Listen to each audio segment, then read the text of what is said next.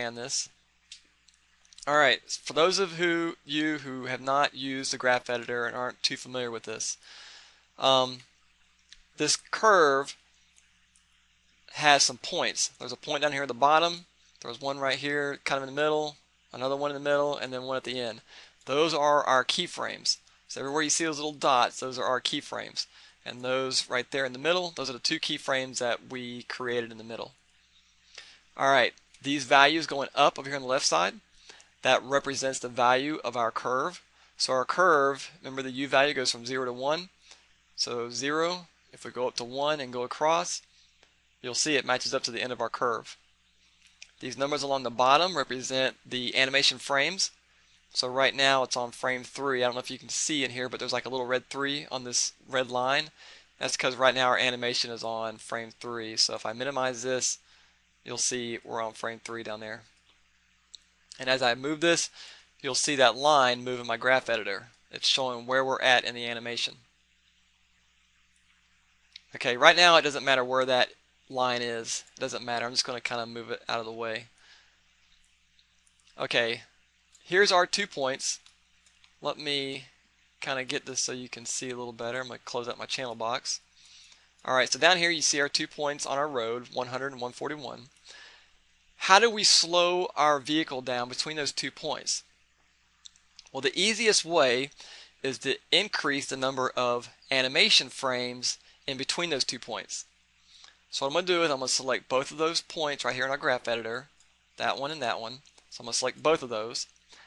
I'm going to make sure my scale tool is selected over here on the left. Now in the graph editor, I'm going to press and hold down the shift button. I'm going to press and hold down the middle mouse button, and now I can drag left and right to scale that. I can also scale up and down, but that's not what I want to do. I just want to scale it left and right. And what I'm doing by doing that is now there's more animation frames in between those 2 dots. And more animation frames means it's going to take longer for our vehicle to get from a U value of this to a U value of this. Alright, so let's go ahead and play and let's see what happens. Our car should go fast and then it slows down and then it speeds up. And if you look at our graph, that's what happens. Right here, our vehicle at frame 1 is at on our curve, is at 0% on our curve. And then right here at around this frame, our vehicle is at 40% on our curve. And then it doesn't reach 60% of our curve until the animation gets up to 169 frames. So all we did was increase the amount of frames in between those 2 dots. If we reduce the number of frames, let me go back to my scale tool, shift, middle mouse drag left and right, we can decrease. Now there's like hardly any frames in between those 2 points. So that means vehicle's gonna go, and then all of a sudden it's gonna really speed up, and then it's gonna slow down. So let's go ahead and test that out. So you'll see it just all of a sudden just zip through there. There it is. Not good if you have pedestrians walking through there. They'll be getting a ticket. Alright, so shift, middle mouse drag. Whoops. I was on that point, so let me just redo that. Shift. That's okay, we'll just reline that back up. It's kind of wherever you click on your mouse is where it's going to scale from. So if I click over here, see it scales from that point. If I click over here, it scales from that point. Alright, so I kind of want this in the middle. So let me go ahead and just scale this.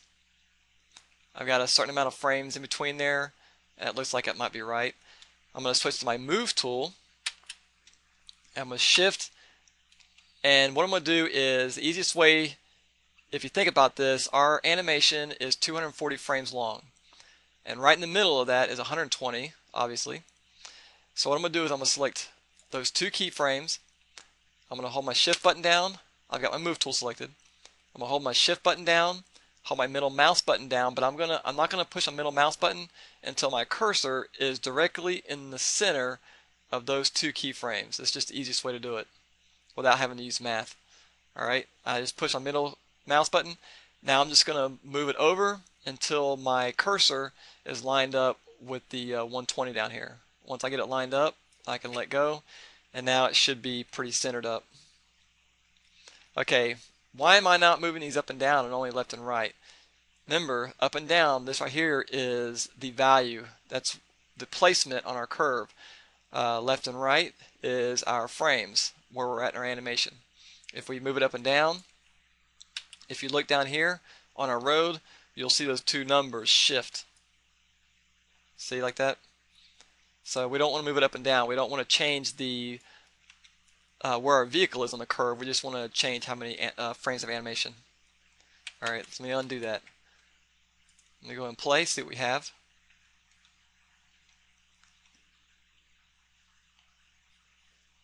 Okay, that's a little bit slow for my taste, so I'm going to decrease the amount of animation frames in between those 2 points. So again, make sure my scale tool selected, hold shift down, middle mouse, and I'm going to kind of click in the center right here on the 120 mark. And then now I'm going to drag and kind of pull these in just a little bit.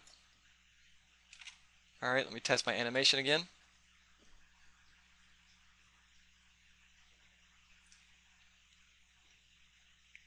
Alright, much better, except I'm going to go ahead and just it one more time. Alright, so I like this right here. But I don't want my vehicle to just all of a sudden change speed so instantly. I want it to be more smooth. The way we do that is by modifying some. Okay, I guess the easiest way to explain it is I'm going to select this keyframe. You'll see these two brown lines. Those are handles. If I grab one, if I just click on one of these handles and select it, now I can use my middle mouse button to, oops, I'm in the scale tool. Let me switch to the move tool. Alright, now I can middle mouse drag that, see what it does. But right now it's moving both handles. I don't want that to happen, so let me undo that. I'm going to select the keyframe, and I'm going to go up here to the menu where it says keys, and I'm going to click on break tangents. What that does, that's going to allow me, it's going to separate those two handles to where one does not affect the other. So now if I select this handle down here, middle mouse drag on it, it doesn't affect the other handle. Now if I wanted to go back the other way, I can just select my keyframe, go up to the keys menu, and select unify tangents, and it puts back the way it was. So if I select this handle, move it, so that's what that does. Alright, but I want it broken, so keys, break tangents. I'm going to select this handle down here, and I'm just going to line this up with this middle section right here. Just kind of line it up so it's nice and straight. So I get us a nice little curve there. Same thing on the other side. I'm going to select that keyframe, go to my keys menu, break tangents. I'm going to select that handle, and now I'm going to middle mouse drag it with my move tool, and I'm just lining that up. So now if we play our animation, it'd be a little bit smoother. But he's still stopping a little too fast.